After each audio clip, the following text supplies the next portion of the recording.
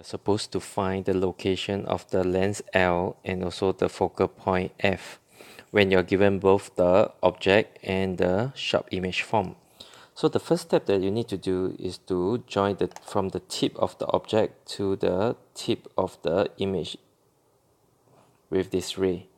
And as you know, when this ray passes through the principal axis, this point will be the position of the lens, and let it label it as L.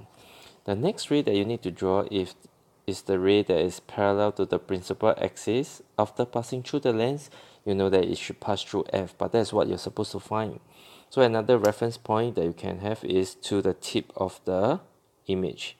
As you know, whatever ray that come out from the tip of the object will all go to the tip of the image. So this intersection with the principal axis here will be the focal point, and there you have it.